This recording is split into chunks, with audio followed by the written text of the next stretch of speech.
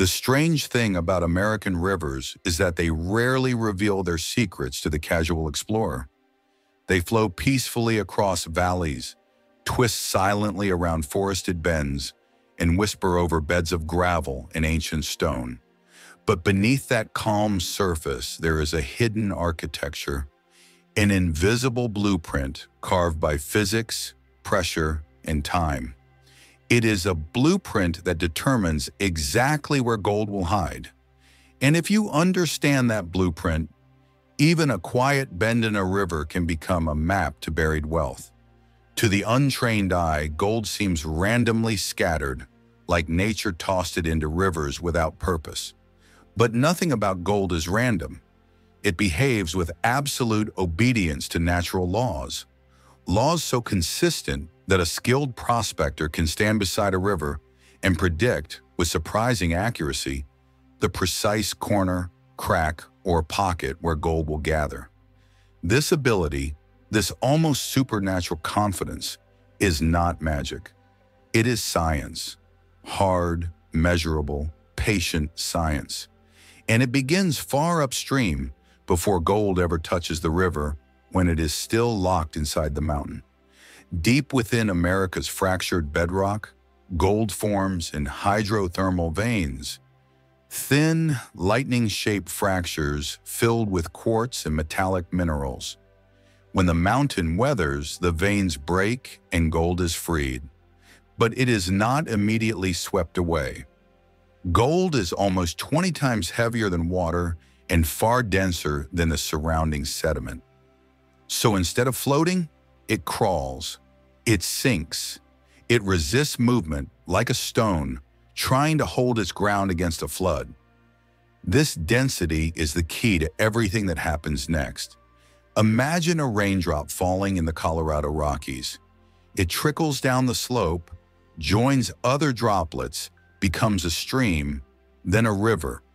Along its journey, the water scrapes loose grains of sand, flakes of mica, fragments of quartz, and the occasional piece of liberated gold. The river becomes a conveyor belt, carrying everything downhill. But as speed changes, the river begins sorting its load like a scientist separating materials in a laboratory. The lightest pieces, clay, silt, fine sand, travel for miles, sometimes all the way to the sea. Medium-weight gravel moves only in storms. And then there is gold, the stubborn outlier. Gold does not travel unless the conditions are perfect. High energy, fast water, violent floods. Only when the river unleashes its full force does gold move meaningfully. And even then, it doesn't move far. This is why gold accumulates in patterns, and why certain corners of American rivers are surprisingly wealthy. To understand these patterns, geologists study the physics of flowing water. When a river flows straight, the water moves in a predictable line, fast in the center, slow along the edges. But when the river bends, something remarkable happens. The water on the outside of the curve accelerates with almost terrifying power. The water on the inside slows dramatically, collapsing into a zone of low pressure. In that moment, the river becomes a trap. Every heavy particle being carried downstream, gold, magnetite, hematite, garnet, black sand, loses its momentum and drops into this low-pressure pocket. It is like a vacuum chamber for dense minerals. The inside bend of the river becomes a natural concentrator, a device engineered by nature to force gold downward. But the concentration process is even more dramatic than it appears. At the very moment water slows on the inside of the bend, it does not simply glide peacefully. It folds backward. It curls. It forms a swirling eddy, a miniature whirlpool that spins heavy particles in circles until they fall into the deepest part of the riverbed. This swirling motion is one of the most reliable gold indicators in any American river. To a geologist, that swirling tells a story. To a prospector, it's a signal. If you see a backward current curling along the inside of a bend, you are watching the exact force that pulls gold out of suspension and buries it. Most people don't notice this swirl, but a trained eye always does. Yet the real gold-learning moment comes when you look beneath the visible surface. Beneath the gravel of these bends lie layers, geological pages written over centuries. Each major flood leaves its own signature: a layer of cobbles, a layer of sand, a sheet of clay, a band of black sand.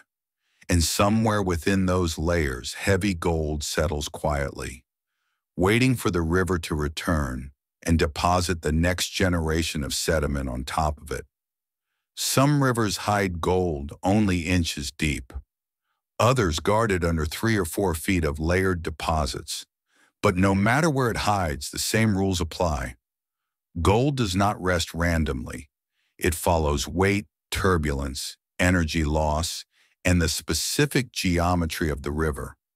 This is why the odd corners of American rivers, those quiet inside bends, contain far more history than meets the eye. They are not just bends. They are collection points engineered by nature. They are gold archives. And the scientific techniques used to study these corners today are far more advanced than those used in the old mining days. One of the most powerful techniques is reading the river's velocity zones.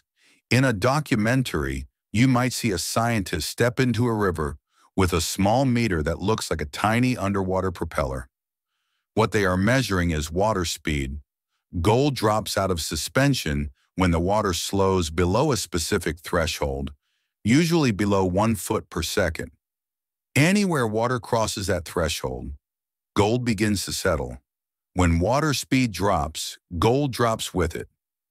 That drop almost always happens in the same places: the inner curve of a bend, downstream of large boulders, in depressions in the bedrock, in cracks and crevices, behind natural obstructions, and at the base of sudden drops. The inside corner, however, remains the single most powerful of all these traps. To understand its power, imagine the river's path like a racetrack. The outside edge is the fast lane.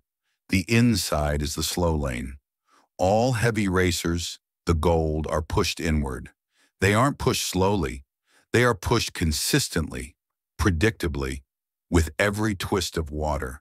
This is why in the late 1800s, seasoned prospectors in California began to teach newcomers something simple but prophetic. Gold rides the inside rail. They didn't know the science, but they knew the results.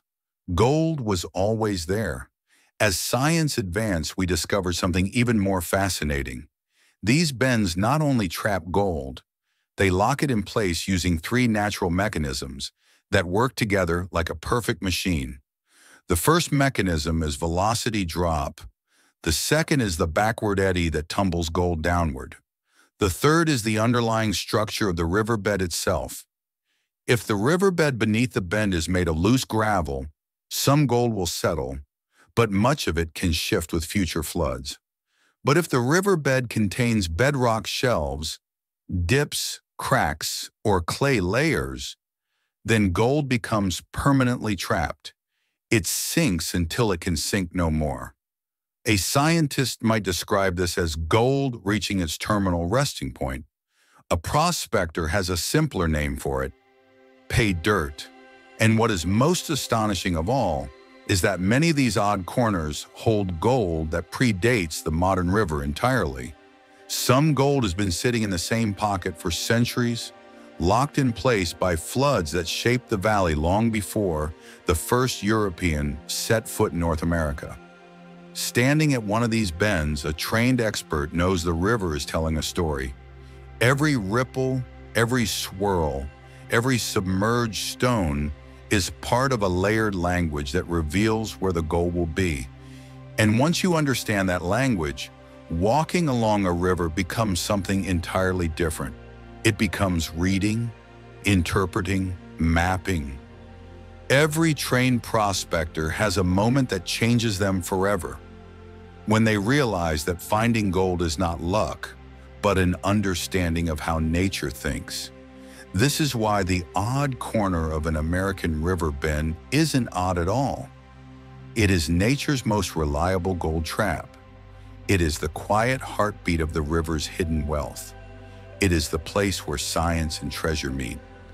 But the bends are only the beginning, because what the river hides beneath them, ancient channels, buried waterfalls, natural riffles carved into bedrock, takes the story into deeper and far more lucrative scientific territory.